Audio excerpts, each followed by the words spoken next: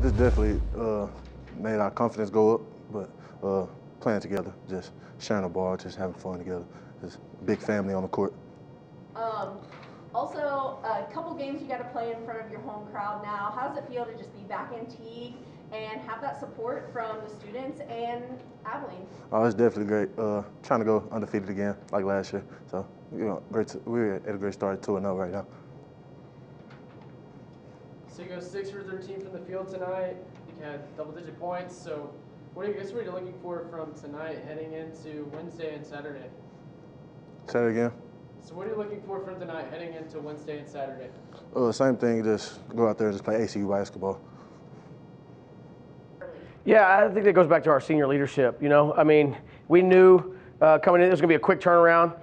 Sometimes it's real easy to kind of lose your edge in these games, and our goal was to come out and do what we do defensively. And I thought that starting group and even that second wave of players we put in did a great job of keeping that intensity, forcing them into turnovers. When we were turning them over, we were scoring, and that's the key. You know, when we were taking the ball from them, stealing possessions, and we were going down and getting easy baskets.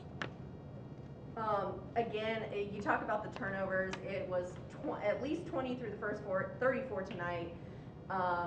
Just what is the importance of just that defensive intensity?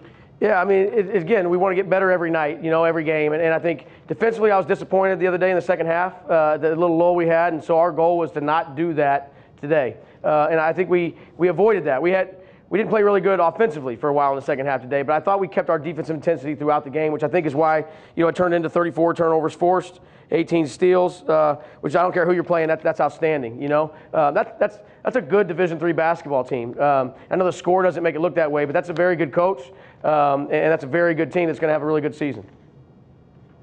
So what did you see from Logan tonight? You know, had a pretty big second half with 13 points. And you had played pretty well, so just tell me about some individual performances tonight that kind of stuck out to you. Yeah, I just told Uat, I thought he went in the right direction tonight. I thought Uat really played well. You know, he did a great job getting out there on the ball screens and trapping like we're supposed to do. He was communicating, which is something we've been struggling with him. So I thought he took a step in the right direction. I'm excited. I think he played well the other night, and hopefully he's going to be able to start getting more and more minutes for us and start sliding into that rotation a little bit. I hope. He's not there yet, but hopefully he'll get there. Logan. Been waiting for Logan to step out there and hit some shots. We know that's what he can do at a high level. He's got to step out defensively for us. And I think the last 2 games he's done a really good job of trying to get out there and pressure the ball and get in passing lanes. You know, I was telling him, get backdoored, man. He got backdoored twice. That's a good thing. That means he's out in the passing lanes. And so if he can do that, if he can step it up on the defensive end, then we know what he can bring to us offensively. You know, and so I'm looking for him to hopefully, you know, continue this step in the right direction on the defensive end of the floor. What do you take away, I guess, from a game like tonight? Yeah, I think I think we got better. I mean, I think our whole goal every single day is to get better from the last game or from the last day. You know, in practice we want to be better than we were yesterday. In games we want to be better than we were against McMurray, and I think we were that. I think we did get better. We forced more turnovers. We got more steals, and I think our offensive execution was better. We were patient.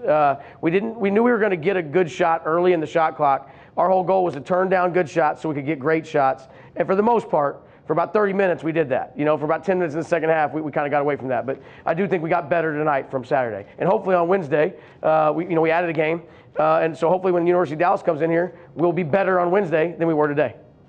What are your thoughts on the crowd tonight? I know you're looking for, you know, some more students to come to this game, so I guess what are your thoughts on that? I'm gonna keep working that crowd, man. I mean, this is an awesome place to play if you get some people in here, man. And I think that shows. I mean, we had a loud crowd today, and it wasn't quite full. You know, I think the students, we got a great basketball team. These are their classmates, man. This is a small college. You know, the great part about that is they go to class with these guys, man. They know these players. Come support them. You know, and then I think we can still do better in the community of Abilene. The community does a great job coming out and supporting us, but I think we can get more. I mean, this team, what we've done over the last 4 or 5 years, man, this whole program has done a really good job representing this university, representing this city. And so I think, you know, we want to get more people here to support these guys.